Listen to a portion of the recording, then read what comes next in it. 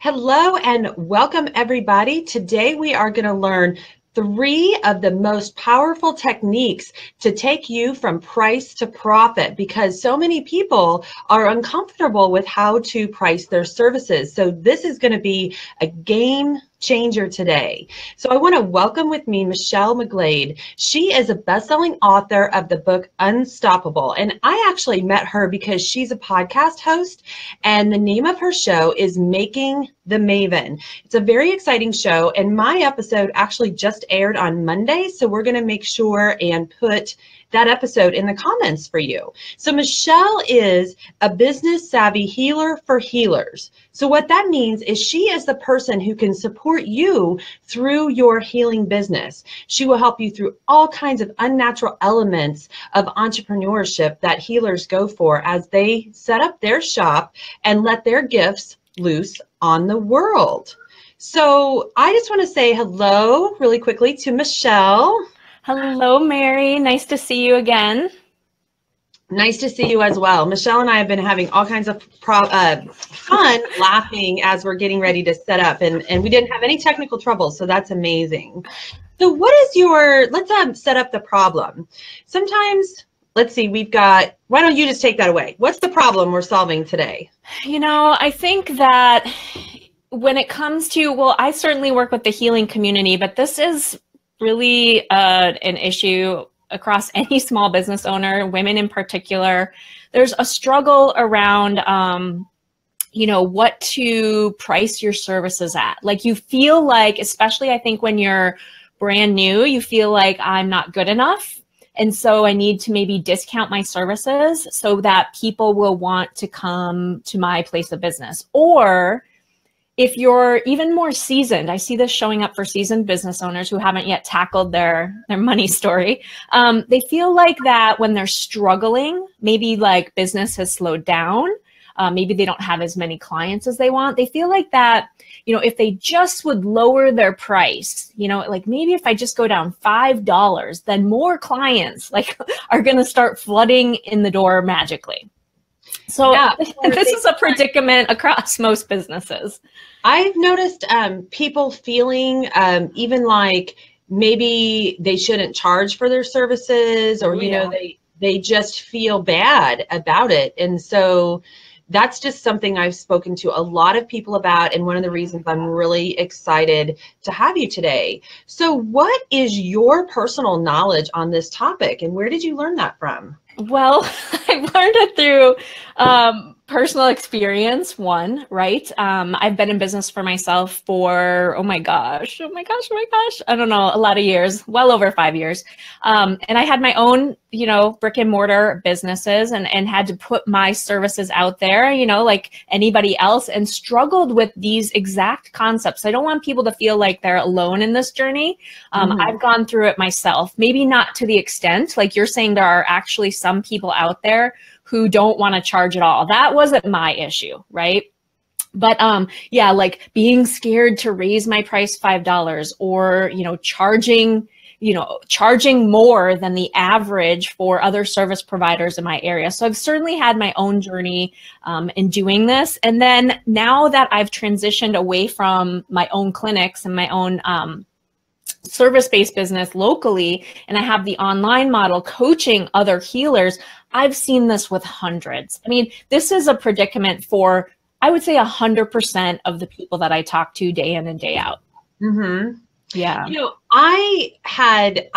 I was at a breathwork seminar last summer, I met this yoga teacher. She owned a yoga studio, and she would struggle with people wanting to have free memberships. Yeah. And so we would brainstorm some ideas like, well, what can you do to maybe give them a free pass, and then, give people opportunities to see what you're about. But at the same time, you cannot logistically run a business. You can't pay your own bills if you're not pricing accordingly, which is is why I love the title From Price to Profit, because you can actually become unprofitable if you're not charging accordingly for your services. You know, there's all kinds of things, like you've got to pay your taxes, you've got to pay your utilities, you've got to pay other employees. Sometimes you're even paying for like more training so that you can become even more valuable. Yeah, that's exactly what I see with people when they're scaling, and they actually, maybe they, like for me, I'm a licensed acupuncturist. So, you know, if you started out maybe at $70 a session,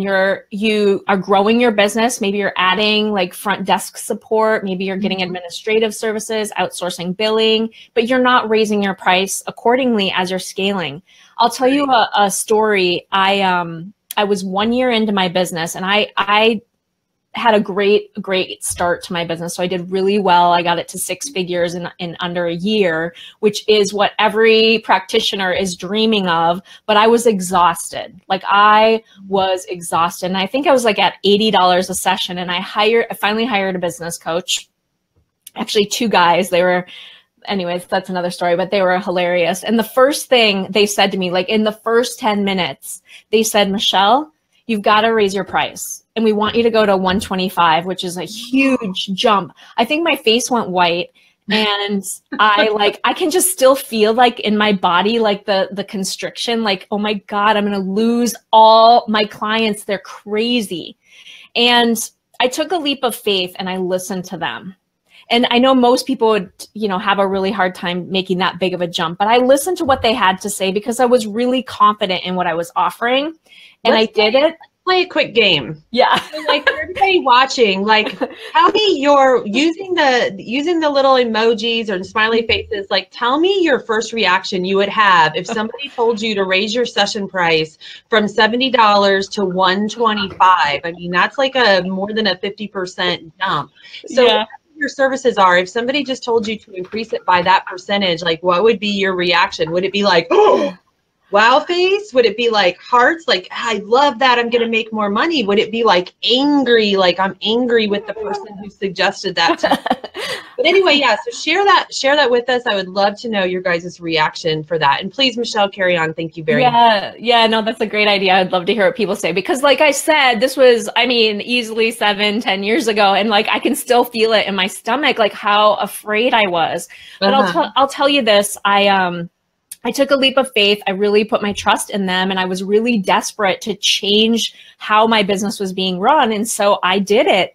And no, I mean, a few people went, what? Some people said, it's about time. And maybe 1 or 2 people found somebody else that they wanted to work with. My business did not suffer one bit at all.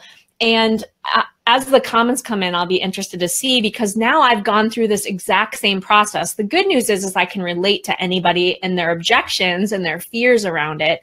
But I've gone through this exact same process, like with 100% of my clients, whether they're just starting out and they want to charge 0, or they want to charge too little, or we've got to up-level them as they've grown in their business to a new price point.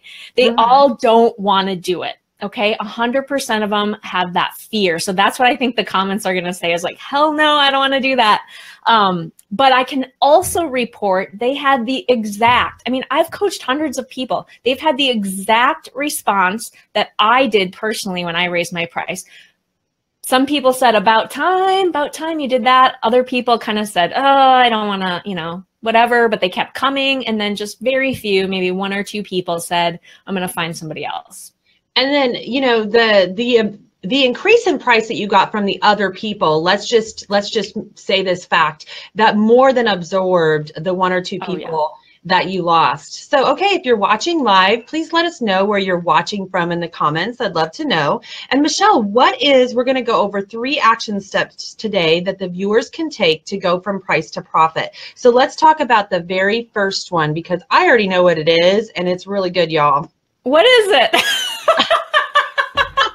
I love that. You're gonna laugh at me because I'm like, 3 action steps. What are they? Sometimes I use like action steppy kind of language. So all right, this is number 1, the number 1 most powerful tip, and I love this one, guys. It's so important. Get clear on your credentials. So you can list off like, I am a licensed massage therapist. I've got this certificate. Go, you take it away, Michelle. Yeah. No, I know exactly where you're going now. I'm like, what? 3 tips? I don't know. Love it. So here's the thing. I'll just warm this up to set it up for you guys. The thing is that about pricing is that it makes you feel good, like whether you're giving it away for free, $5 off, discounting, not raising the price. It's more about you, right? Like it's making you feel better about the scenario, but it's really not getting you results. And the issue is one of 3 things. Typically, you feel like undercharging or not charging because you don't see your own value. And that's where we're going here, is that you really need to get more intimate with what you're bringing to the table for your clients. And the thing is that the value is not, I think we just say it, especially as experts, all the intuitive healers out there, they just look at like their credentials on a piece of paper.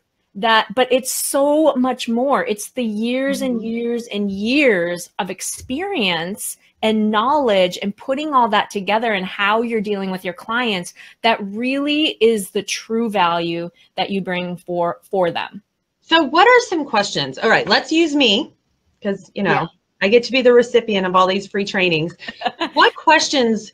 Like, what if I'm looking at myself and I go, I don't really know what my credentials are? Yeah. And I'll be honest here, like that's one of the things that I've struggled with in my past, because in my business, I work in a financial industry, and I would a lot of times be in a boardroom with people who had masters or PhDs in finance, and I would feel very intimidated. But like I could still own the room because I had more experience than all of them, because I have 20 years of experience in my industry. But like, ask me some questions that would inspire me to tell you my credentials. Yeah. So I think, beyond just like the first one is sure, like what is your education, but we'll skim over that. But like, think about the education that you do have. We all do have credentials, like you're saying, masters, PhDs, that stuff matters.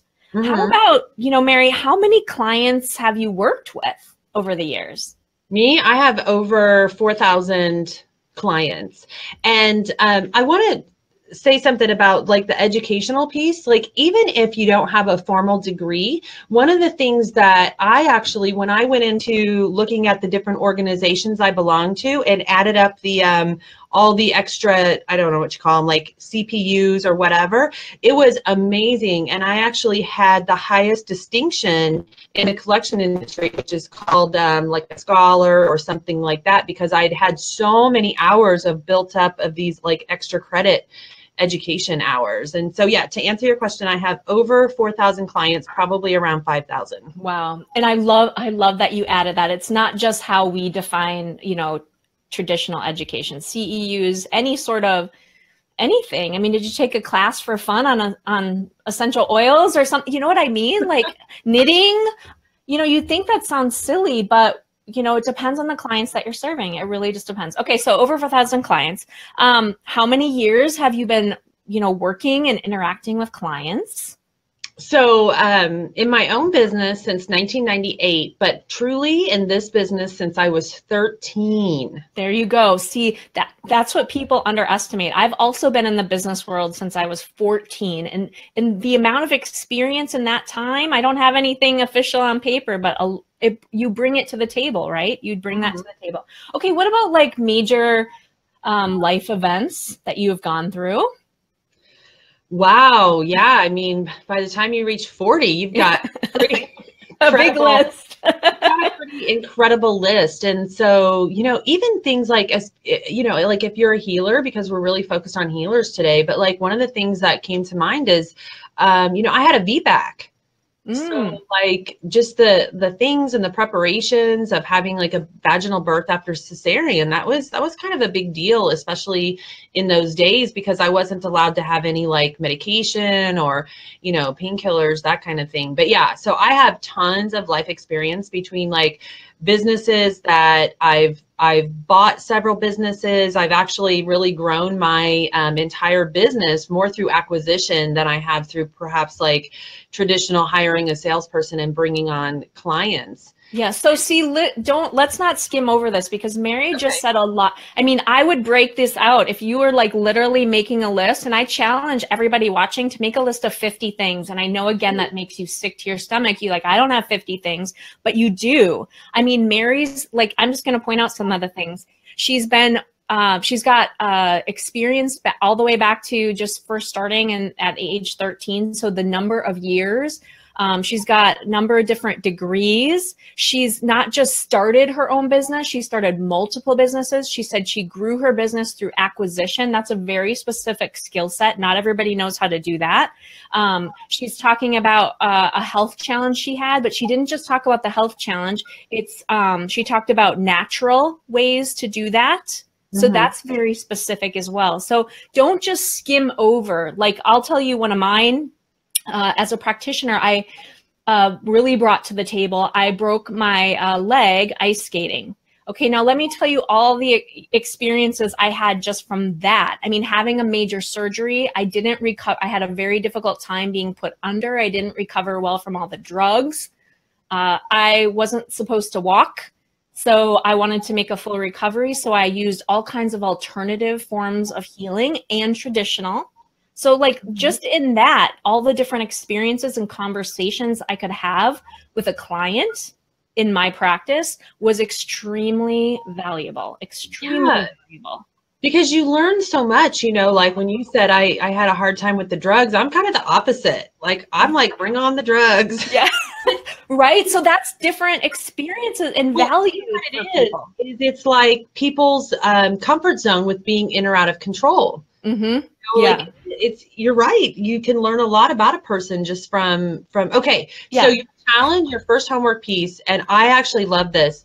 In addition to your list of credentials, make a list of 50 life experiences. And I could like go all neuro nerd on you and explain to you that when you make this list of 50 things, it is actually going to do a tremendous thing for you in your neurology, which it is going to stimulate some of the triumphant areas of your brain, and it's going to make you feel extremely celebratory. So this is actually going to be a fun list to do, y'all. So get started right away. That's so interesting. Like, I came up with this like over coaching, you know, hundreds of people, and I know that having a certain number does something to them, but I didn't know the neurology of it.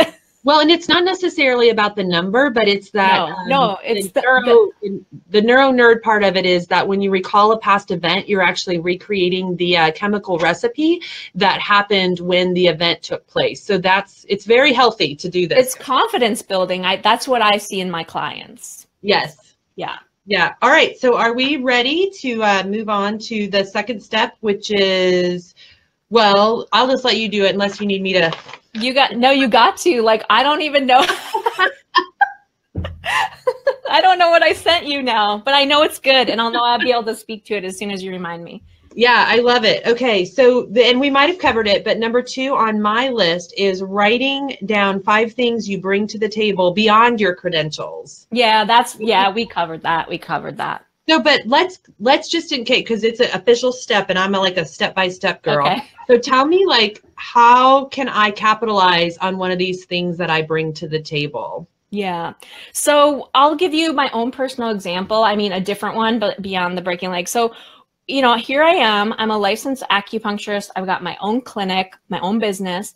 And what I learned, you know, I came from corporate. Okay. So I was 15 years in corporate America. And what I learned is that you would think from a business perspective, that might help me grow my business, right? Mm-hmm. But what I learned is that piece of who I was, like just my personal experience, the way I carried myself now, coming from corporate was so different, is that was a powerful tool for me to attract and retain clients. And so it helped me in my marketing. I would have never thought this. It helped me in my marketing. It helped me in understanding my target audience better and connecting with them. And it helped me to retain those clients and get them to refer people to me because I was so clear.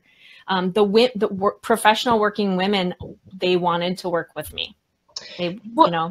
One of the things I'm also hearing you saying too is like, I think that for a lot of people that are healers, you know, they might also be interested in writing books and building a platform. And this kind of piggybacks into when you are like building a personal brand, because when you work for somebody else, you know, it's all about like what that corporate culture is about. But when you're building your own brand, I see people going through little pitfalls as well. Like I have a friend that just started an online jewelry business. And one of the things that I see her do, and I see lots of people do this, so I'm not trying to call out just like one friend, but I'll see people do this when they kind of start their own practice or their own shop. They'll say, we specialize, we do this, we do that. And I'm going, who's the we, honey? Because it's you. Yeah. But don't be embarrassed that it's you. No. You know, like if you're not a we, don't say we, because it actually seems kind of weird. You know, it's a little awkward to say it's a we when it's just a you. If you truly do have a team and you can say like, my team does this, then that's one thing. But if you're saying like we, sometimes it's like because you're a little embarrassed because you're a one-stop shop. But people in today's world, they love one-stop mom and pops. Like it's coming back so strong, and it's like really what America was built on originally. So okay, I just had to like add my little. That's so good, because this just ties into exactly what we're talking about, like owning your value, like owning that you are the expert and you have not just credentials, but you have value that you're bringing to the table, and to highlight that in your personal brand and to show it off. Like show off all those aspects of you. Like at first, to be honest, I kind of hid that part about me. Right. And then I realized it was a superpower, and it caused people to connect with me in a much easier way. And when I started to show that off, that was extremely powerful in getting and keeping clients. Yeah. So and price doesn't matter when they love and connect with you. It's so true. You know, like if you're selling that bracelet online, you know that part of the reason that people are buying from you is because they like you. And like, you know, sometimes when I'll buy a piece of jewelry or something. Like I got these earrings from a woman who made them when I was on a retreat in Hawaii. And honestly, the only reason I love the earrings is because like it reminds me of the retreat. It reminds me of her. And it's like I can feel her energy every time I wear them.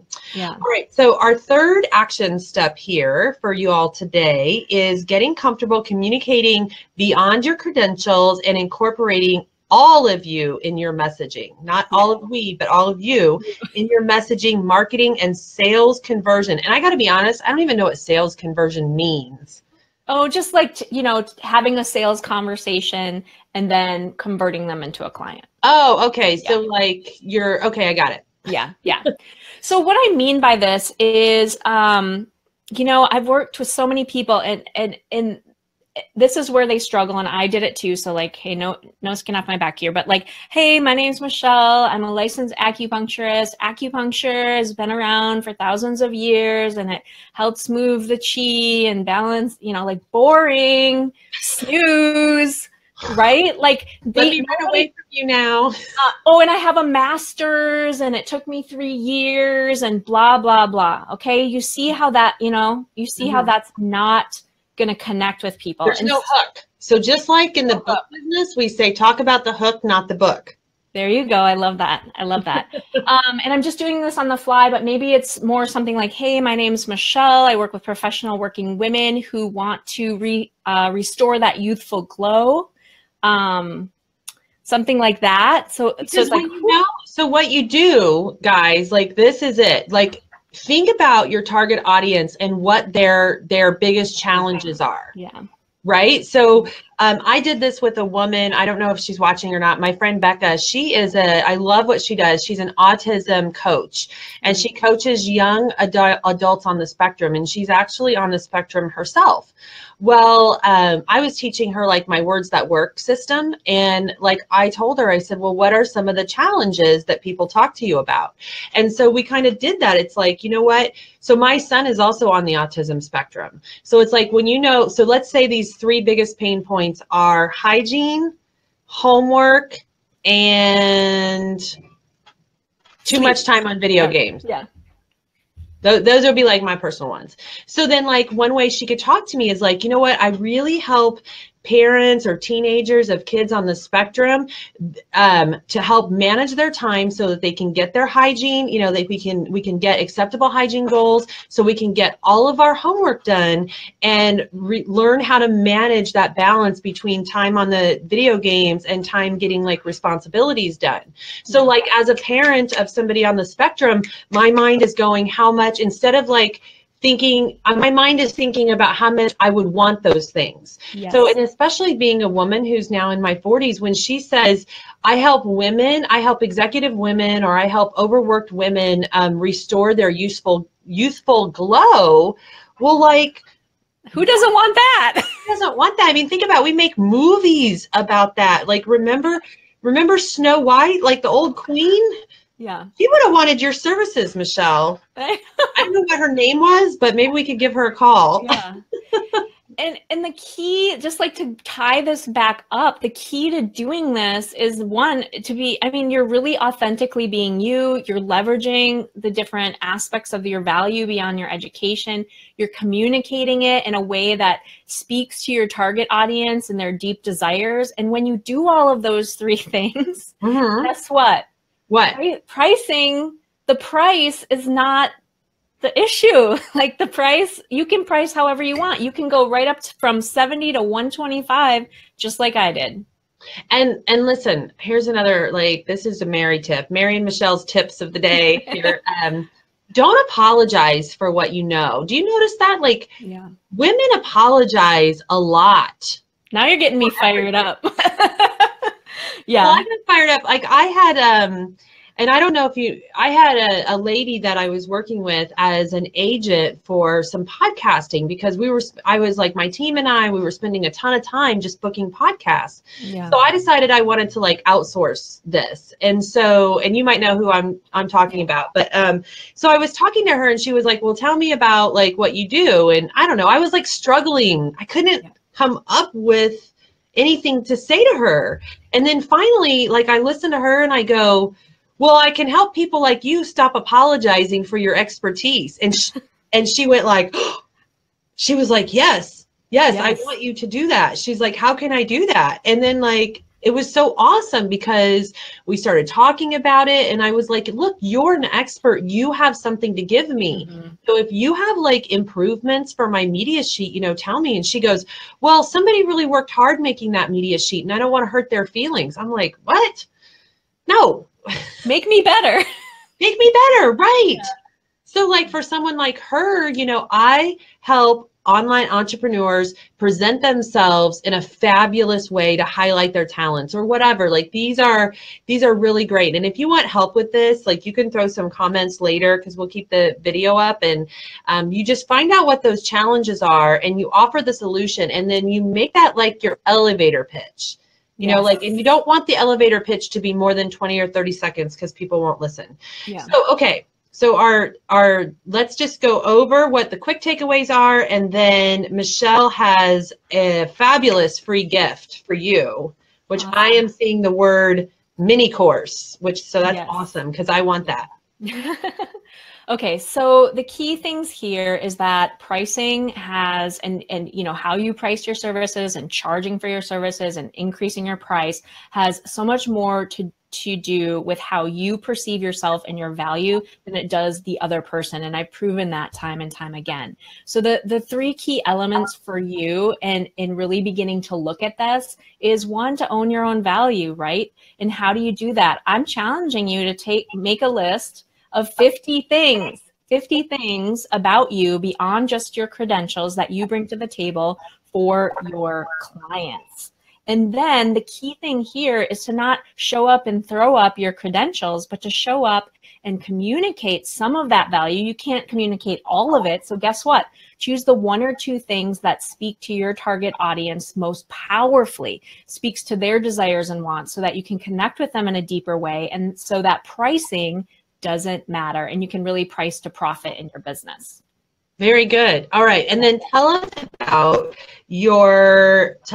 your free gift, which we are having linked in our comments, and then later we'll link it in the description. Perfect. So if this conversation is resonating for you, then I really encourage you to take advantage of the workshop. This is something actually I normally charge for. So it's a gift I wanted to offer to Mary's audience, or Mary, your audience, because I knew that we wouldn't get to everything. And this workshop, we talk about some of these things, but we're going, you know, so much deeper, not just the ripple effects in your business of underpricing, but really helping you to kind of unchain yourself from that poverty mindset that you have and get you comfortable charging premium prices for your services. And what I love the most about this workshop, it's not just those conversations, but once we've got that foundation, I teach you how to take your income goal for next year and back into it.